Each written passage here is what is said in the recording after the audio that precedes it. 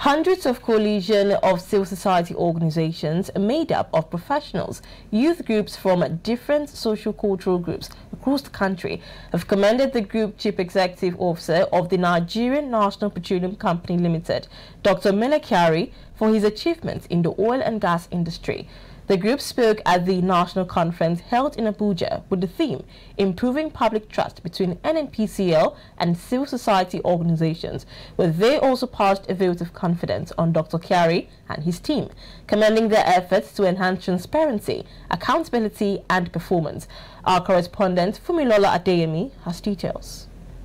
Bloggers and Vodka Content Creator Association explained that Dr. Kyari's tenure has also been marked by strategic investment aimed at boosting Nigeria's oil and gas production capability and enhancing national development. At the outset, I would like to extend my deepest appreciation to Nnpcl for its proactive engagement and enthusiastic participation in the conference. This gesture underscores the Nnpcl's commitment to transparency, accountability, and open dialogue, which are fundamentals to building public trust. I particularly wish to commend Dr.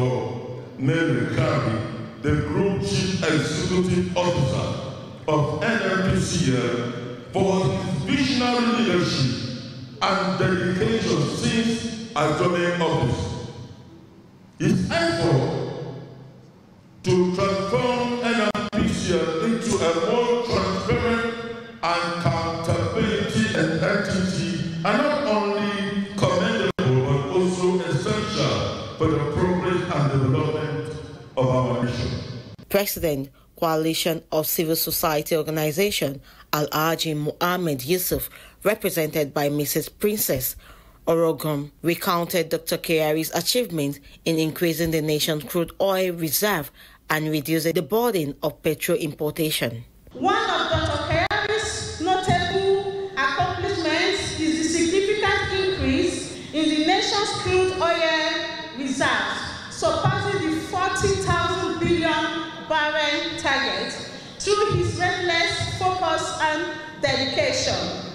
This has been achieved through the drilling used wells such as Koromari River 1, 2, and 3, and the exploration of new basins, including the Bida and Sokoto basin. The group, however, pledged to continue to collaborate with Nnpcl to boost transparency and accountability and access to information. Fumilola Adeyemi, ADBN News.